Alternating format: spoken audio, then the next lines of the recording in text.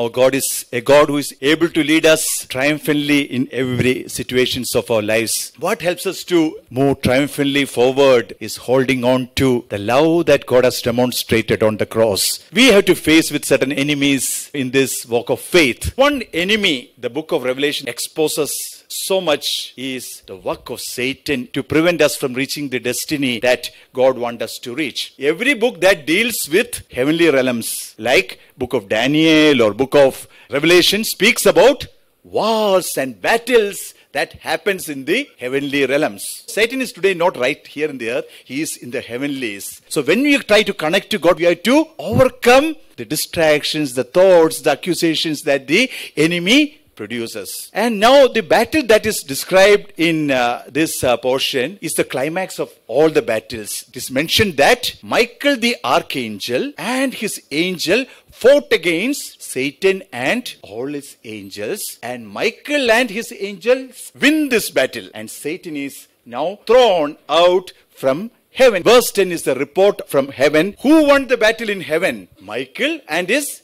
angels. But the report of the heaven, no mention of Michael, of any angel there, but the brethren who overcame Satan by the blood of the Lamb and the word of the testimony, willing to lay down their lives. It is as if they overcoming Satan on this earth had an effect in the heavenly realms, causing Satan to be removed from heaven. Daniel chapter 3, the story of Shadrach, Meshach and Abednego. They were asked to worship before this statue that was prepared by this king Nebuchadnezzar. They resisted by the fact that we are God's people, called out by the death of that Passover lamb. The second thing that helped them to overcome, they know based on the history how God has done for his people, and from their own lives how God has saved them in the past. And they did not even love their lives. They know that God is able to save, but even if he does not save, will still remain faithful to God. They standing for God cause an angel to come down and rescue them. Every time you resist the enemy, there is a work in the spiritual realms. Now, to overcome the enemy, we need to understand his schemes. His day and night duty is to accuse the children of God before God. In fact, the word devil or Satan means accuser. We know what happened in the life of Job. Satan told, just touch his property and see. Touch his health and see. What is Satan accusing? He is saying that, look, these people all will follow you. If come to the real challenge, they will all deny you. And what disproved that is the people who stand for the Lord, even to the point of death, and them filling the heavens and standing for God led to the ultimate removal of devil from the heaven. This is what God is looking at my life and your life. God is such a powerful God. He had rescued the Israelites from the captivity. Why he cannot take them in a nice way all the way up to the land of Canaan? Every time why there is a water is not there. Sometimes water is there, but water is bitter. Why God has to take through all those situations? Just to show that they don't love me just because I provide. Even if they don't have that, they will still hold on to me. Mark 4. Because of the word, to test whether you are holding to it, God will allow situations to come into our life. And how did the saints overcome Satan? By the blood of the Lamb. Which means when you are going through that situation, remembering what he done on the cross, what he has done in your life, and remaining faithful to God, even at the expense of your life's comfort, you do that. Like those saints, you are conquering the enemy. You are shutting his mouth. His accusation is not only manifest before God, he accuses in your thought realms. Genesis chapter 3, God has done everything for Adam and Eve. But the enemy want to accuse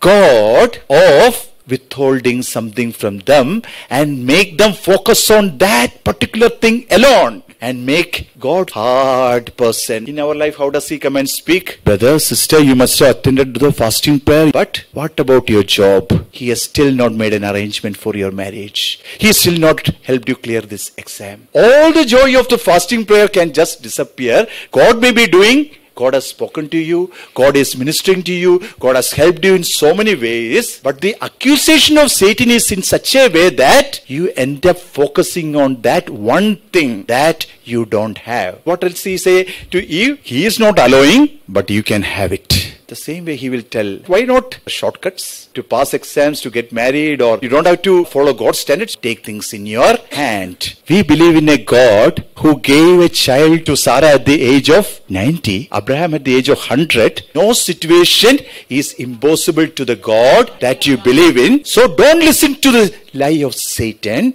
You overcome Satan by the blood of the Lamb. If he died for you, will he withhold any good things? In his perfect time, he is able to do things in your life. The second way in which Satan may be attacking is Genesis chapter 4. Cain and Abel are offering sacrifices before God. Abel's sacrifice, God is pleased. Cain's sacrifice, God is not pleased. And now Cain is very upset. God is telling Cain why his sacrifice is not accepted. Now many times we think that all the problems in our spiritual life is because of Satan. But God told Cain, Cain, it is not Satan that is creating your problem. The problem is with you. You are lazy. You are not diligent. If you don't take that effort, you cannot progress in the ways of God. Don't put all the blames on Satan. God told Cain, you need to make some correction. You make that correction and apply and give that sacrifice. I will accept. But Cain did not listen to it. And if you are not addressing that issue, Satan can certainly use that issue. Now God warned that Satan is crouching at your door. And if you are not careful, the sin can deceive you. How Satan is deceiving Cain? It is because of Abel. God is not accepting you. And it creates envy within, hatred within Cain, to the extent that he goes and murders. There is only one person who can destroy the destiny God has for you. That person is you yourself. Nobody else. Brothers plotted and schemed against Joseph, put him in a pit, sold him as a slave. Potiphar's wife put him into the prison, but God still accomplished his purpose in Joseph's life. Nobody else can affect your destiny. But if you are deceived by Satan, overcome him with the blood of the Lamb. The third way in which enemy tried to deceive us is he accusing you. Zechariah chapter 3. Zechariah lived in the time when the Jerusalem was rebuilt, and the Jerusalem rebuilding was led by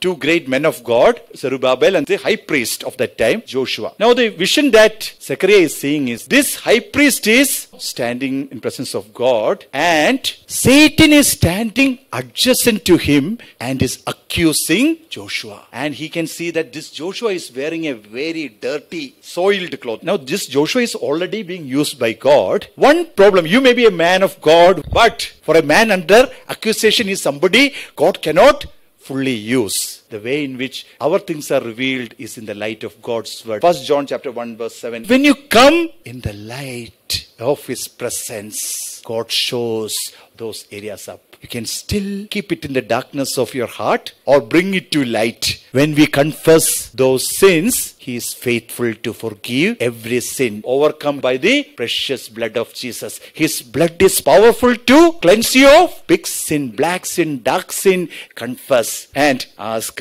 forgiveness. The early chapters of the book of Revelation says the importance of overcome. God's desire for you is that fullness of life. The tree of life. Even for Adam and Eve, that was God's desire. But somebody came along the way. Today also, he is like a lion prowling around to see whom he can devour. Like that serpent crouching outside your door to devour you. But God's words say, resist him, overcome him by the blood of the Lamb, by the word of the testimony, by the power of the Holy Spirit. Even it is putting your life at risk. And that has effect on the heavenly realms. May God enable you to overcome and be victorious and possess the fullness of life God wants you to have.